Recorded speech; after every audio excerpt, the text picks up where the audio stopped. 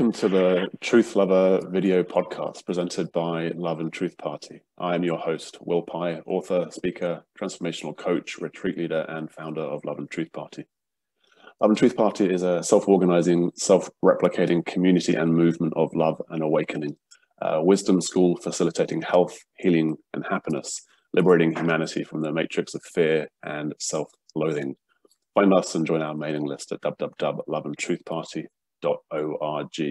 We exist to empower the deep realization and integration of unitive consciousness of one human being and to inspire action in the world from this clarity as New Earth Ninjas, our playful avatar.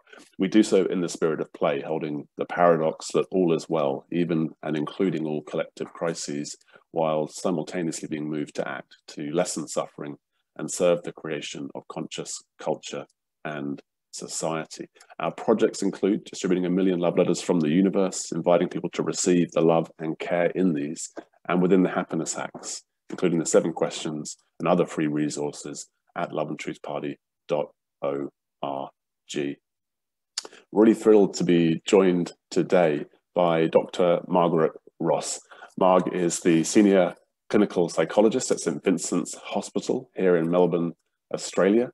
Happens to be somewhere that I worked and have had medical care, so I'm a big fan of St. Vincent's. And Marg is leading that current trial, which is Australia's first into psilocybin-assisted psychotherapy for cancer patients with death anxiety. And so there's a particular focus in your work, I understand, around palliative care and the psychosocial aspects of cancer treatment.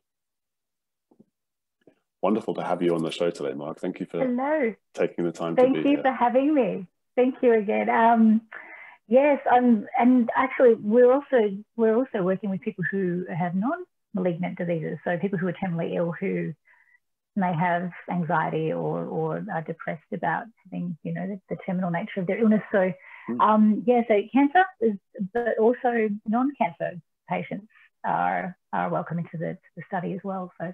Yeah, so would that be neurological diseases, or I guess there's a wide range of... So more things like that, you know, it's like end-stage lung diseases, end-stage renal failure, so kidney, liver, that kind of thing, depending on, I guess, where people are at in terms of their diagnosis and their disease, motor neuron disease, you know, so those kind of, so yeah, they may not be cancer, in terms of the life-limiting illness, but yeah, for the most part, though, we would probably see more cancer patients largely anyway. So yeah.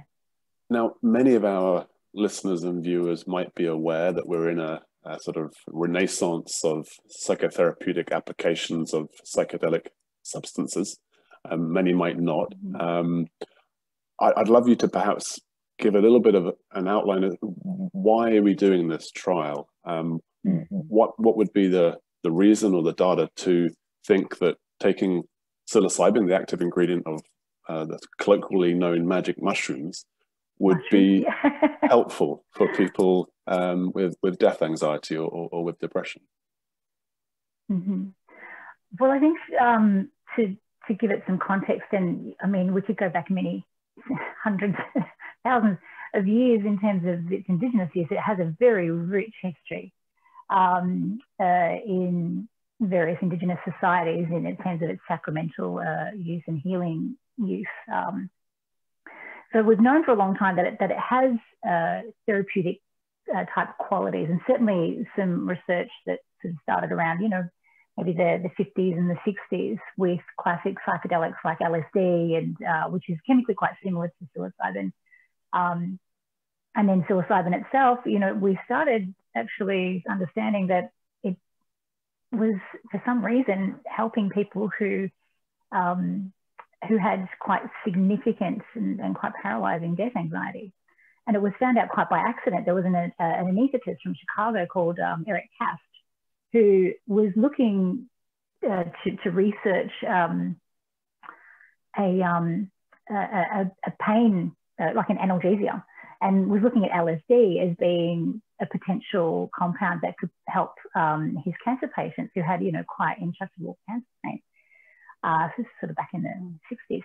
And he used LSD and was, seeing if he could get some pain reduction properties in the treatment outcomes. And while that certainly happened, what he did find was that all of a sudden people had these really profound, reporting really profound experiences,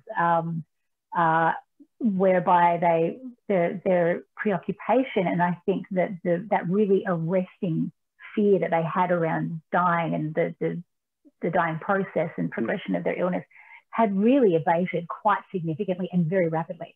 So this kind of spun him off in a slightly different direction. Curious side effect.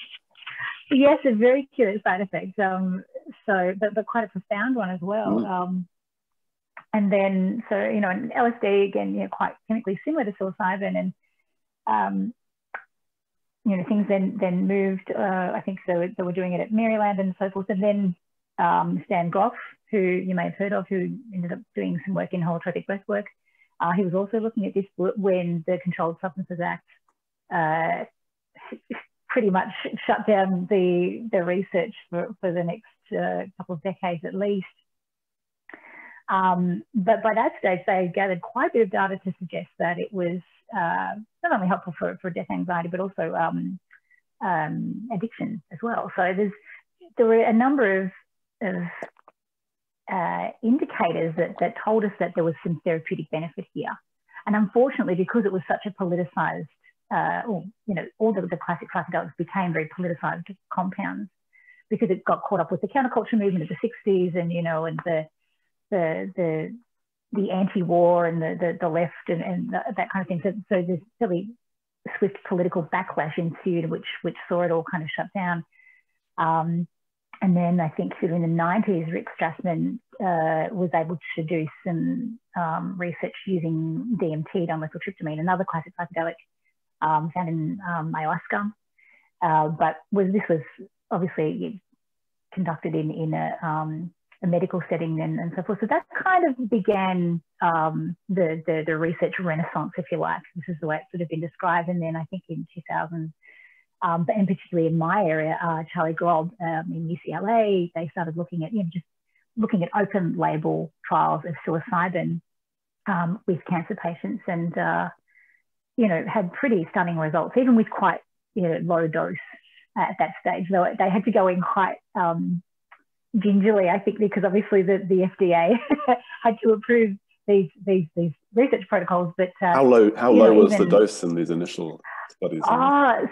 Look, these are synthetic versions of psilocybin. Right, so the grammage might be a little bit, not comparable, I guess, but it was sort of lower. Like I think he was using 2 milligrams. So 20 milligrams, which is and we're using 25 milligrams. And even though that doesn't sound like a huge jump, it does make quite a significant difference. And then that was sort of followed up with some work at Johns Hopkins and NYU by Roland Griffiths, who everyone's pretty familiar with now if you've been looking into any kind of psychedelic research.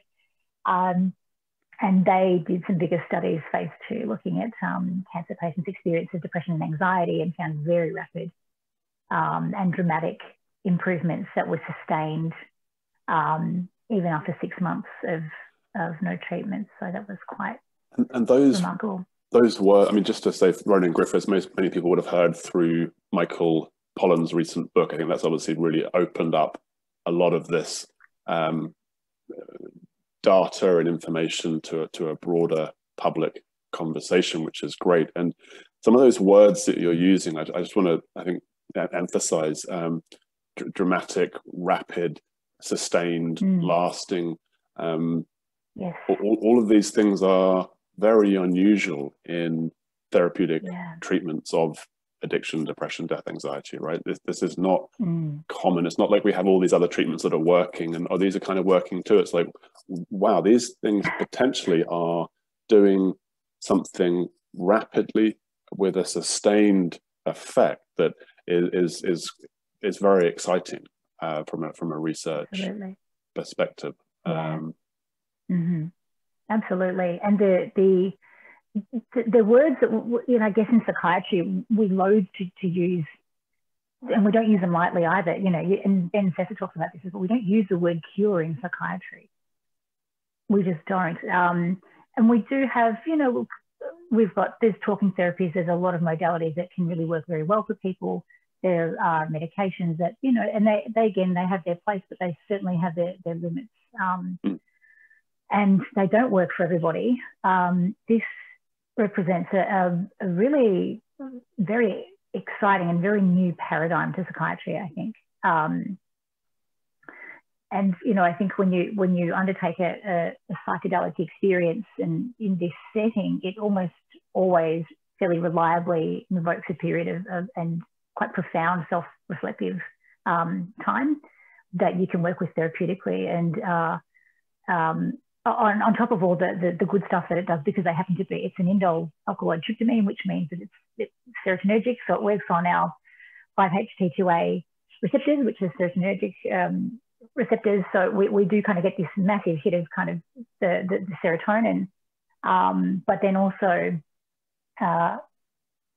aside from all of those mechanisms that can kind of help us with the depression, the anxiety from a pharmacokinetic point of view, it can really occasion quite profound and mystical experiences. This is quite commonly reported with people who've gone through these studies, and which is why it was such interest to me, working with people who are at the end of their life. We know that you know, having sort of a positive, the spiritual well-being is a big buffer for people in terms of experiencing distress at end of life. And I think there's I mean, aside from the fact that it could quite rapidly and dramatically reduce symptoms of suffering that we see so often, it does something else. There's something that it can really kind of, it appears to be able to access people's existential anxiety, sense of connectedness to the universe, to the greater world, and to each other, to themselves, I think, as well. It can just access people in a way that I've not ever seen, really, you know, outside of fairly quite intense spiritual practices such as, you know, meditations and or perhaps breath work and so forth. So and to do so in a setting whereby it could happen quite quickly, really, because understand as well, people that I'm working with, we don't have time. There's sometimes we just don't have that, you know, 2 years of, you know, okay, psychotherapy and working towards this and so forth, you know, once a week. There's not that time. There's precious time that is left, and watching people have that precious time, you know, withdrawn or you know, anguished and terrified was the thing that really prompted me to seek this out in the first place and bring it to Australia. Yeah, so that's where psychedelics speak to me. I really just want to honor and acknowledge the profundity of the mission and the depth of purpose that you're undertaking. You know, from my own experience, most of my listeners and viewers won't be surprised to know that I've worked with most entheogenic medicines, both initially as someone who was curious as to the nature of consciousness and what this neurology is capable of, and so on. And then latterly, after a diagnosis of brain cancer, to explore potential healing with various medicines. And for me at university, I think the greatest thing I learned at university was via a high dose psilocybin experience. I think that was far more valuable than anything I picked up in a sociology or philosophy lecture. And that depth of subjective interpretation of such an experience is actually quite common, I understand. A lot of the research, one of the most common things that people say is that their experience with this molecule, with this psilocybin, was the most meaningful or the most profound experience of their entire life. I was just chatting with a friend just a few days ago. He's a very successful guy. He's got 5 beautiful children. He's married his sweetheart from school for the last 30 years. He's had a lot of business success. He's traveled a lot. So he's had a lot of profound and meaningful experiences. And he said his psilocybin high dose experience was the most profound and meaningful experience of his entire life. So I understand that's quite common in the research. People will often say that this was, and ministers will say this was the most religious experience of their entire life, that this was the most divine experience of their entire life, which is, it's a bit of a euphemism or a downplayed, so a curious side effect. It is, I think, yeah. And Roland Griffiths, I mean, one of his question is actually, how would you rate this? And when people were rating it up amongst the top 5 most meaningful experiences of their life, up there with having a child and or getting married or something kind of really, really powerful personally. But and we hear this so frequently that it's not just an outlier experience for people. It's happening more and more and more. And I know, I'm sorry if you've ever heard me speak, you've probably heard me say this before, but I often say that people have this existential angst. We all kind of carry an existential ache within us. And we're more keenly aware of it, or we square with it to some degree, depending on how we, roll with life, how we feel about mortality and so forth. But there's something about that psychedelics can really access. And it's something that we're kind of, I think talking with people about since the trial was announced and the I guess very unexpected, not unwelcome at all, very positive and overwhelming public support that we've had since the trial was announced. That's great to hear. Yeah, it was something we weren't expecting, to be honest. We were expecting much more pushback, but it was just overwhelming, and the curiosity and the people they're starving for something. There's something that we're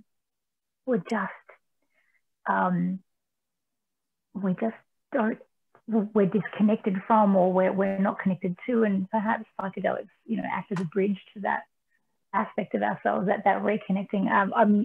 I'm still, I talk about this as though it's something that I still don't understand, and I don't. That's the beauty of it in a way. I'm researching something that is, yes, I understand it from the research and the scientific point of view, from what we know about it, but it's still such a profound mystery, even for those of us who are researching this. And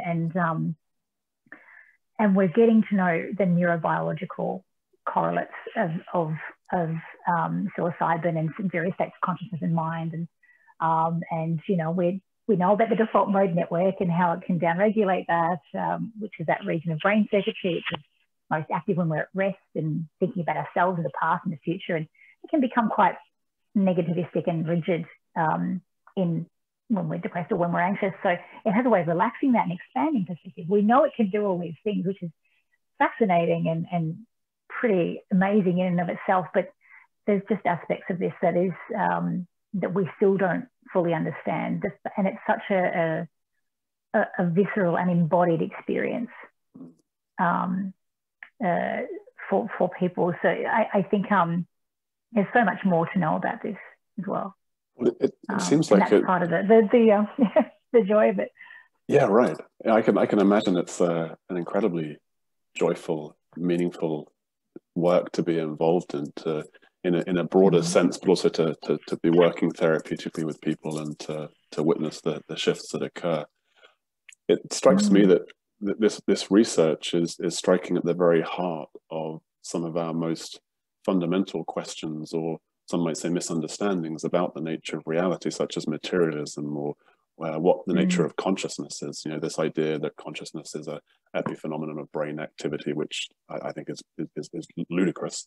I'm much more inclined towards the view that consciousness is primary, and that the brain is an antennae or a receiver for consciousness. And what appears to happen, as I understand it from fMRIs and so on, with some of the research, that the brain's the brain's interaction with itself, the brain's activity, the brain's holistic firing seems to be fundamentally changed. All sorts of different connections are observed, and they put colors on it, and it looks very beautiful. And yes, it looks quite psychedelic. Right, funnily enough. But then you have this question, like, why does that lead to feelings of oneness or feelings of love? You talked about that desire for connection.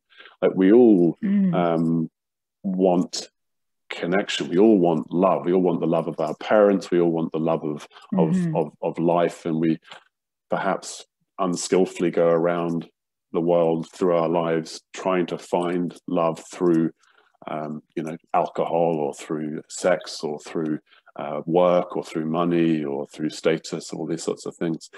And yet the experience with these medicines, and I really like that word, medicines, rather than drugs, pointing to their therapeutic benefit. It gives this direct embodied experience, as you say, of love, or even we might start to use the G word, an experience of God, an experience of the divine. I know that DMT is talked about as the God molecule, that perhaps this is the God molecule, yes. Right. Yeah. And psilocybin, I again, it's what people so often report. Friends, they say to me, it was an experience of love and awe, an experience of connectedness. And it seems that as a biochemical experience, there are biochemical correlates, gives something in meaning that is profound and almost hard to put into words, or almost to put it into language is to contain it in a way that the experience itself is uncontainable. Absolutely. And people often report that they don't have the words for their experience. In fact, one of the things that we do when we're in the dose session is we have art supplies for people, because sometimes it's so profound, it's so incredible, but they don't have words. Words can't scaffold that experience, or I heard Rick Feldman call it, you're trying to put a linguistic wrapper around the experience, it just doesn't cut it. So, and indeed some of the integration experiences where we sort of try and cue a memory of what they've been through, and bring it into waking life, because that's really the point of the psychedelic experience, is how can we sort of bring that forward, and how can we move that into our daily life so that it can then sort of have lasting changes on our mood and our thinking and our behavior and all that kind of thing. But things like embodied experiences, it could be art, it could be yoga, some kind of meditative practice, music, a way of having a felt sense of being is very, very important. Thinking tends to intellectualize it a little bit, and I understand we do need a bit of a narrative. We're meaning-making creatures. We want a bit of a narrative to make sense of what we've been through, but that's only part of what's going on here. We actually want to embody that and bring it back into your body, and because we're so disconnected from our bodies, we sort of live in our heads a lot of the time, and slightly left, as Ken Robinson would say.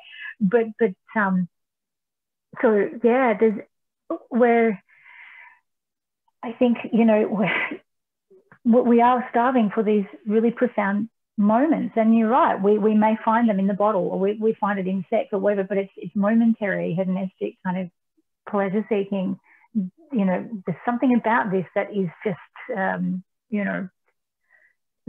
depth, it really cultivates a deeper connection to each other, ourselves, and certainly in the instances of the people that we're working with in relation to their illness, it's cultivating a different awareness and a different relationship to their illness, the idea of dying, but also to the natural world.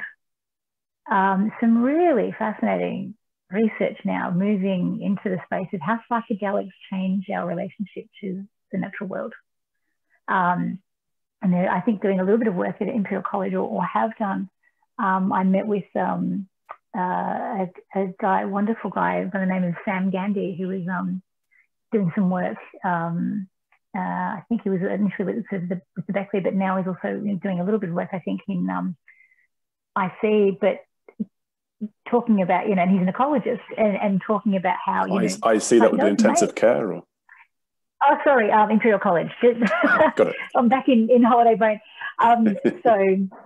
So they're the group who, Robin Carhart-Harris and David Nutt and so forth, who did the depression studies. So they've now just taken off, and they're getting incredible results, overseas, and they've just published recently as well at Johns Hopkins about their research there. But just going back to Sam's interest in how psychedelics may actually help us protect the natural world because of our deepened relationship to it and respect of it. So that's a really fascinating area of research that psychedelics is looking into as well. So it has such far-reaching kind of implications here. So and I guess for us, obviously, when you're told that you have a terminal illness and time is short, our job, obviously, when we're working with our patients, is okay. How can we help you make use of your time in a way that is not only making use of it. I don't like that word in that way, but how can we make it as meaningful for you as possible? If there is suffering, how can we go about reducing that suffering so that you can be fully present? You can have those really important conversations with loved ones.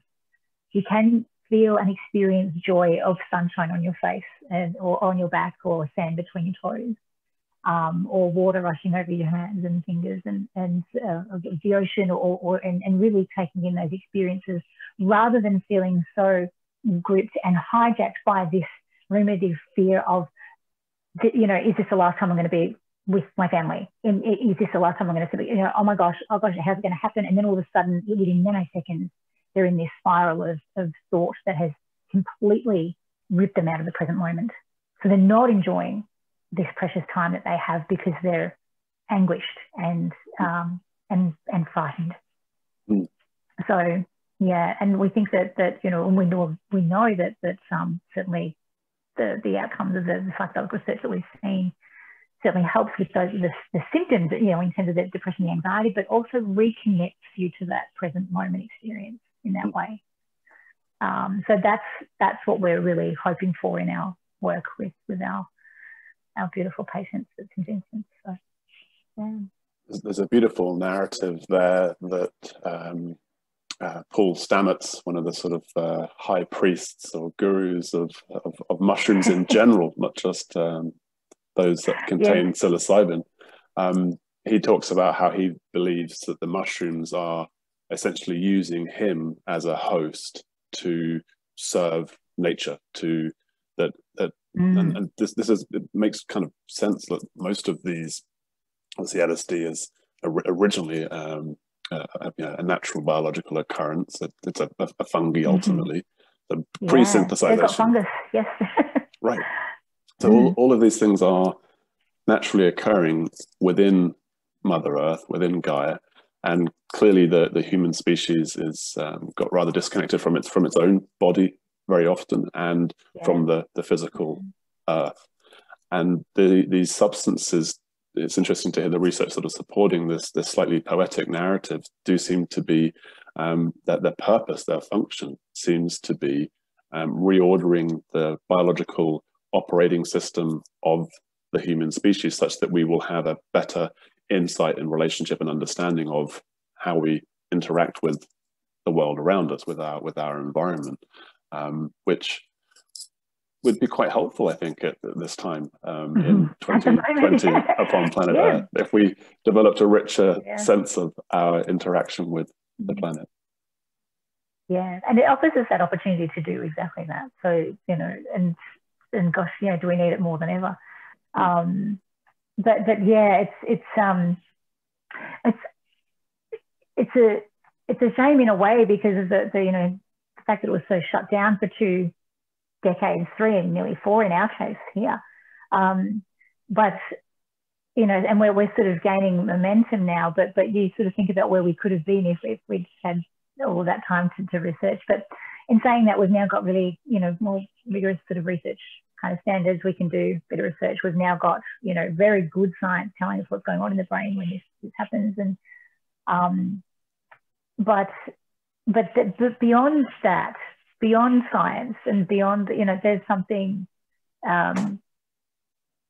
very powerful that happens for some people when they have this psychedelic experience that words can't capture. And you know, and even some ways science will always have difficulty capturing. But the profundity of what they experience is when you witness that, I think it's certainly the reason I describe my work as privileged, I have to say. Right. Yeah, I feel that. Yeah, the tragedy of the, you know, to really make it explicitly clear, all of the data that we have now, not all of it, certainly not, but what the data is pointing to, we had 60 years ago. And reading Stan Grof's biography, he's obviously a great writer and a hero of mine and many. And I was trying to imagine what it would be like in the mid-50s, whenever it was, to be in this incredible space where you're providing a therapeutic effect that nothing else you've been able to provide for people has worked in this way, and then to have this you know, political, unscientific legislative process prevent that work from happening readily and in the public eye. Yeah, that would be a tremendous personal challenge and hardship to be, and frustration and anger, I would imagine. But and all credit to Stan and Christina for creating holotropic breathwork and other ways to support people in their therapeutic growth.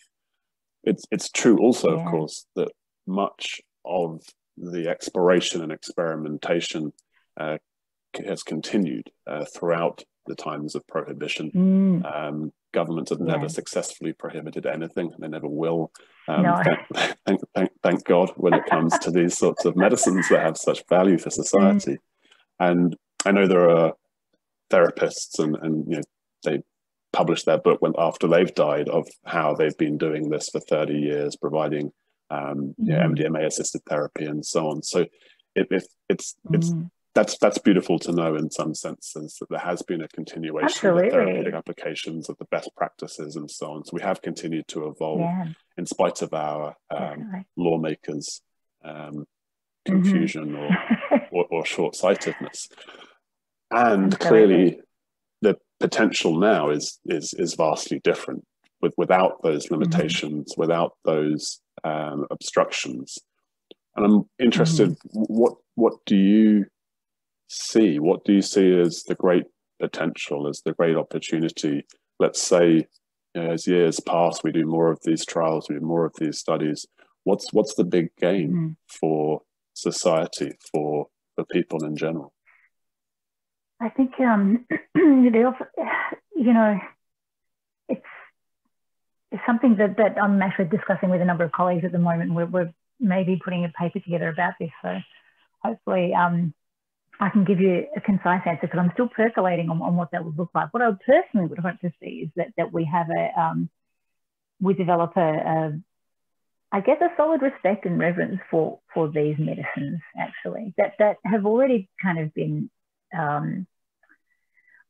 understood and held reverently in Indigenous society, largely. I mean, there's also the stories of I think it might have been, you know, Aztecs, where they were taking psychedelics and then going out and doing human sacrifices and things like this. So it can go the other way as well. We have to be really mindful here, and what we're bringing into the general population in that way. We need to do this very sensitively and with lots of good discussion and good education. And I think, though, if we do this well, if we do it right in that way, we have a real opportunity to offer a whole other way of healing our existential world, I think. For me, I don't know how other researchers feel about this. I may be sort of on my own in this regard. And obviously I work in an area of research that's in medicine and in psychiatry and the interface between the two. And at the moment, a lot of the research is really looking at areas of disorder, if you like. So there's, depression, there's anxiety, there's addiction, where things we're not going so well from a psychiatric kind of point of view. I would like to see psychedelic medicine used for wellness, actually, not just disorder. I think there's a scope for that. Down the track, I still think we're pretty green at understanding this here, and I think there was something about the way that psychedelic plants and plant medicine were understood and held quite reverently, I think, in that way, but also respectfully in those cultures, but because they really understood what inappropriate use looked like as well. And there was a respect for that. I think what happens sometimes in the West, and our dominant tendency is to find the quick fix and do it now and see what sort of tends to come from that, is that we hear these great stories, we read Michael Pollan's book, I want some of that, and then, we sort of, without reading the fine print, perhaps the general population, just sort of jump into something without, really, it could look quite indiscriminate use. And when you get that kind of indiscriminate, unprepared, unintentional and not so safe kind of use, you can get quite nasty experiences of psychedelics. So I think that we still have a lot of work to do in terms of being able to understand psychedelics are serious business. It can be profound, but it's what did Ben Sessa say? You can soar angelic or fly kind of into those sort of realms of hell, and if you're not prepared for that, some people can find that it can be, and arguably probably more therapeutically valuable in some of those really challenging kind of moments. But if you're not prepared for that, it can really freak people out and re-traumatize people. So I think we've got a bit of work to do before we get there. I'm not worried about the psychedelic community at all. They get it. they understand these substances. They hold the space while, I've spoken to many people, to sort of give it a broad brush up, but for the many that I've spoken to, they understand and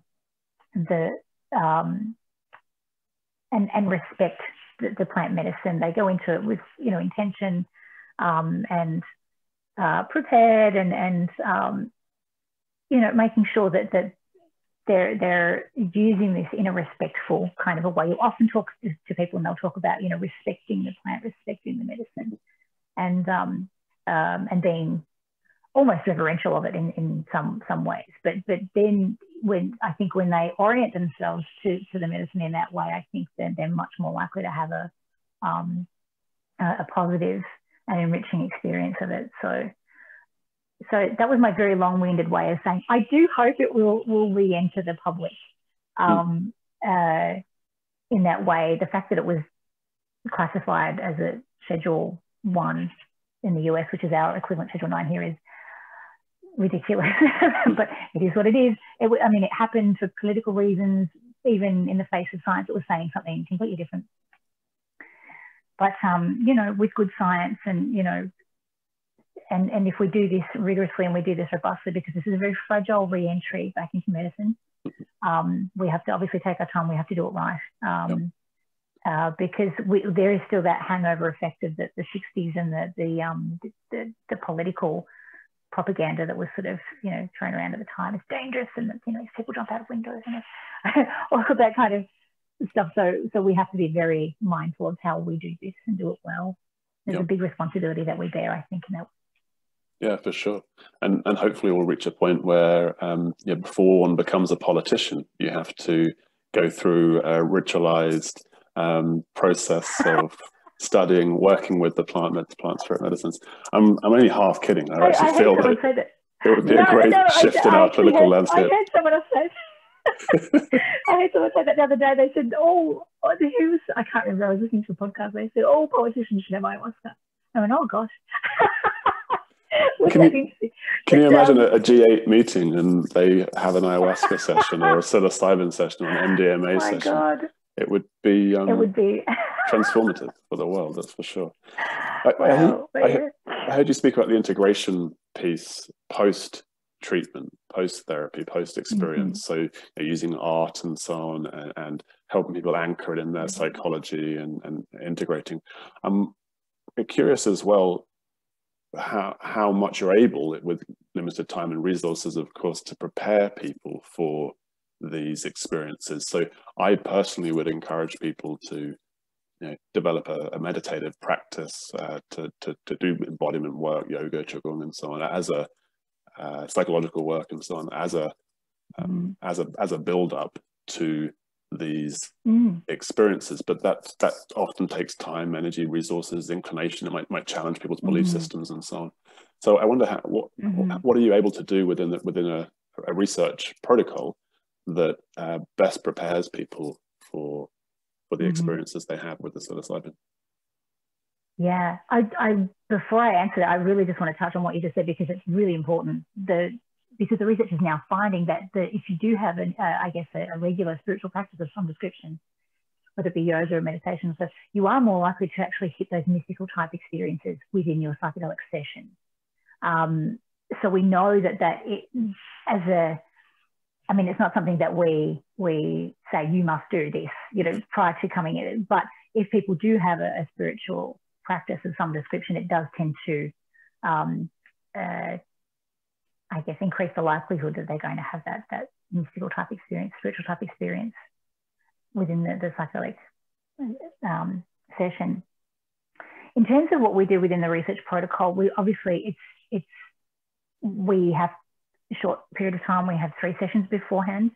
Sometimes we can extend that if we feel that somebody needs a little bit more preparation, or if we just need some more time as therapists to just get a good sense of their landscape to make sure that they're safe enough to tolerate the treatment. We may need to have a little bit more time. But generally it's 3 sessions in our particular protocol. I know that that's getting reduced in other studies. And I guess the reason for that is that they're looking for a way of being able to implement this in a way that's scalable and efficacious in a medical or clinical kind of a setting. But I think for us, we very much felt that 3 sessions was the minimum for us. We obviously want to develop a rapport with that person because they're entering into a really vulnerable space. So it's as much just time spent with that person and with that person with us as therapists, so that we can develop that rapport, get a really good sense of their life, give them a narrative of their life, a narrative of their illness, get a sense of how they may meet psychedelic experiences.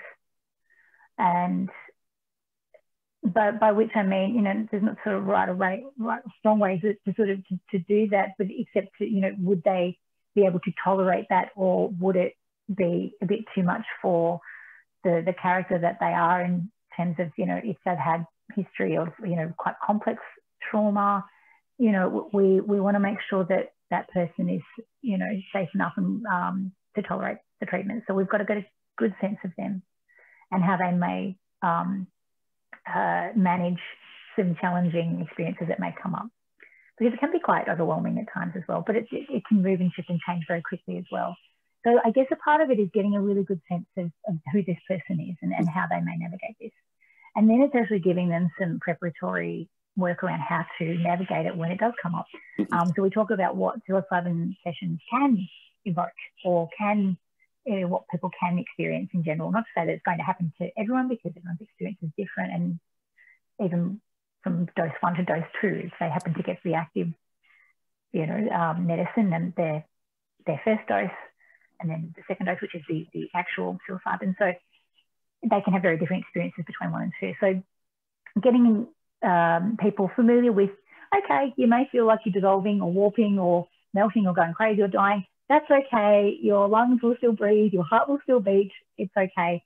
And actually, so that it's almost like a bit of a cue marker, so that if they do experience that when they're in it, they go, oh, okay, that's right. Marg said that was normal. That's okay. That's part of it.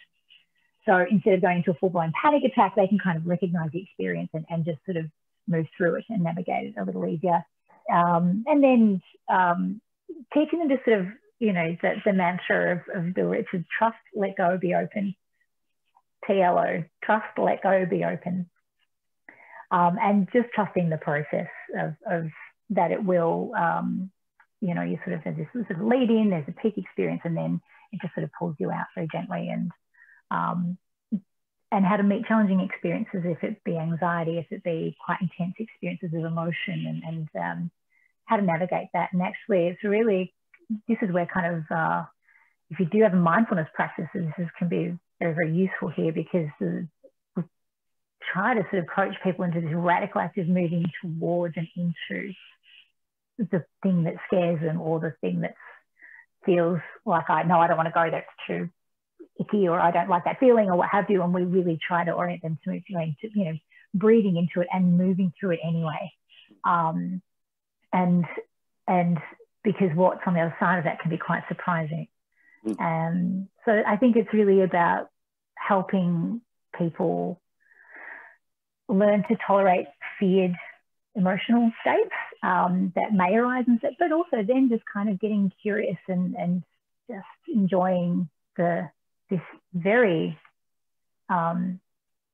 unusual opportunity to just kind of go, wow, what part of my psyche do you have from, or what's this, or if there's something that comes up, have a conversation with it, kind of interview it, what are you here to tell me, or that kind of just preparing them for the experience and being part of it, but at the same time not analyzing it too much either. So letting that part of you to drop away and just really being and experiencing the psilocybin to its fullest extent. So, and then also we talk about intention setting. There's a big focus on setting an intention, at the same time not feeling like we've got to kind of make our experience happen according to that intention, because I think the minute you sort of try and control it, you can be in all sorts of trouble. So at the same time, it's this sort of a little paradoxical in that way, having an intention to remind you of why you're doing it in those challenging moments, but at the same time not letting it sort of drive you to try and control the experience in that way. Be the passenger. So we do a lot of that. We do a little bit of anxiety management, and we talk about music. We talk about music a lot. Because do people select session, their own music, or do you advise what music might be beneficial? So we're telling it a little bit different. We actually offer 3 different playlists, which is the first that I know of. The moment, I could be wrong though, I think that there may be other studies thinking to do this, or perhaps have introduced this, but what we have, we've got our own set playlist that we cultivated and then, or curated I should say, and then we also use the one that was currently being used at Johns Hopkins and was created by Bill Richards and Brian Richards, who are divine mentors of mine, and I'm very, very grateful for that experience. So Bill Richards was one of the original Maryland psychiatric therapists, who was, I think, one of the last psychiatrists standing when it was all shut down, and has now come back and was doing the work with Johns Hopkins, and also continues to do it with his son Brian, who's just equally gorgeous. So they've got a playlist there that they use, and then also one that was developed with Imperial College for their depression study as well. So we give people a little sampler of those, because they're actually sort of quite distinct, each playlist. Give people a little sample and go, what vibes for you in terms of where you would sit? Are you sort of more classical, or are you a little bit more atmospheric and ambient, or do you want a bit of, ours is a little bit eclectic in that way. We have a little bit of kind of, I guess, modern classical, but we also have some ambient, we have some world music, a little bit tribal kind of stuff as well. And then I get a bit of a sense of that. But we have a 4th one, just in case, and it's just bird song. It is just birds. The whole 7 hours of just birds. Not cockatoos and kookaburras, I'm assuming. No. Everyone else said, no, it's like kookaburras would be like, God, get these up. So our Australian birds, I think there's a really soft call of a kookaburra in the distance in one of the calls, but they're really just sort of Australian birds. They start from morning calls up into the evening, and we start with we end with owls, and so it's like it takes you from a day journey, if you like. So we have a way of giving people a degree of agency over their music experience, because it's such a powerful part of people's experience, the soundscape. Mm. And yeah, so that was important for us, that people would have a degree of choice there. Mm. So yeah, if I wanted, spent a bit if of I time wanted to listen well. to John Hopkins and Tom Day and so on, if I was on the trial, then I might get lucky with the curated list. Yeah, look, I mean, the Johns Hopkins one has changed. It's actually a little bit over time, but yeah. A musician called John Hopkins. Oh, I know. Yeah, yes, he's actually on our playlist. Well, there you go. I'm not surprised, because yeah. If you know, there's one John that John does. There's two actually that we have on there: Luna Moss and Cold Out There. Beautiful. So yeah, I know them both. Yeah, So we've placed a big emphasis on the music experience. I think just the whole space as well is very, very important. So we cultivate that space. It doesn't look like a hospital room at all. And I guess part of the preparation, as you were talking to you before, these things that we all talk about, we also orient people to the room and to the space, so they have a feeling of okay, this is where I'm going to be sitting, this is where these two are going to be sitting, and we're with them the entire time. Then we set it up on the day. It's really quite lovely. There's artwork, there's a bit of and fake candles, because you can't use real candles in a hospital setting. But it's very ambient, it's lowered light, the music is beautiful. We have a space for them to bring in meaningful objects, so from home, whether they be photos and jewelry or little artifacts that are important and meaningful for them, so that they sort of own that space that we create with them. And we basically then just do a little, it's several hours of it. So we have our little tea station and our snack station, and we encourage them to bring their little snacks too. So it's quite an intense space, like the therapy. Usually as therapists you do 1 hour and it's goodbye, and this is several hours with two therapists, and it's quite intimate in that way. So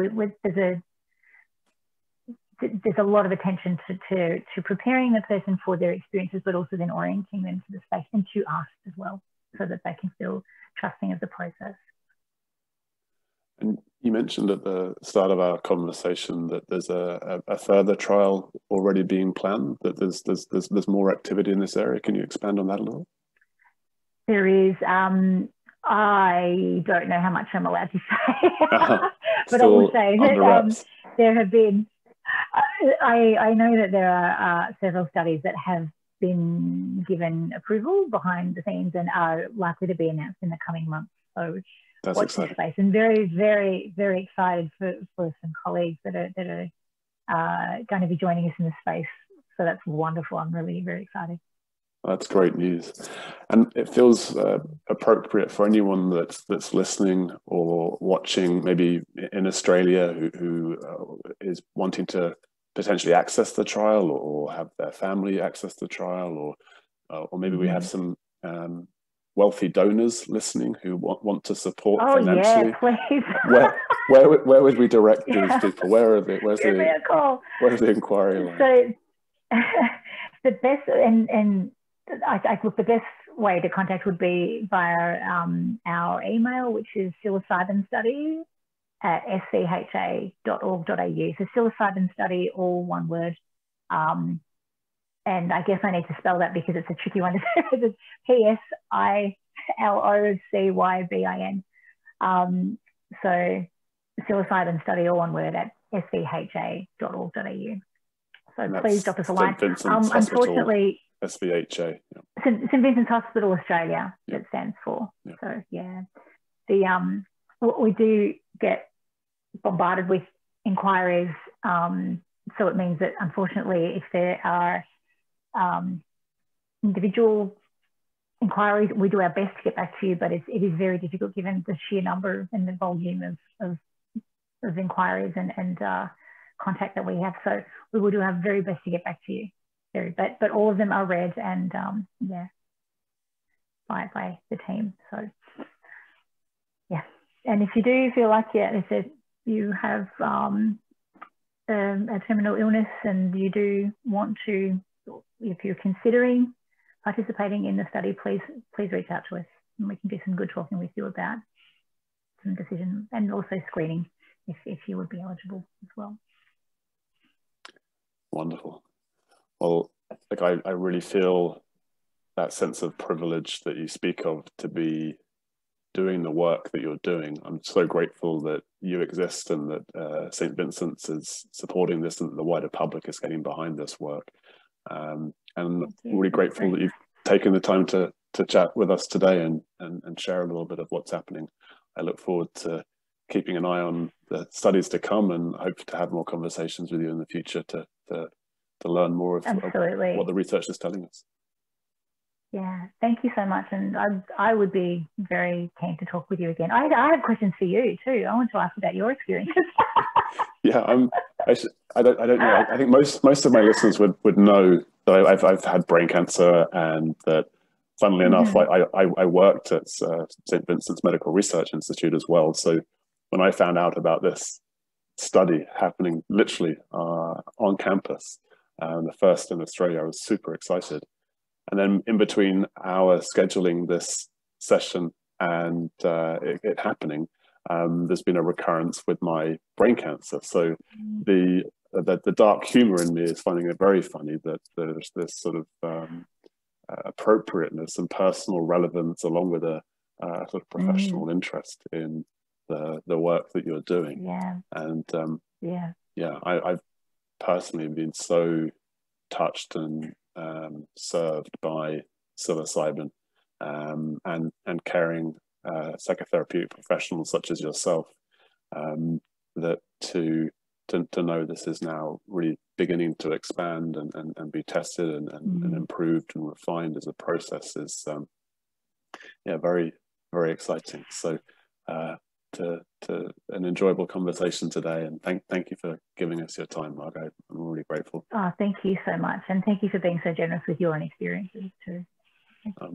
My pleasure. And thank you to everyone watching today.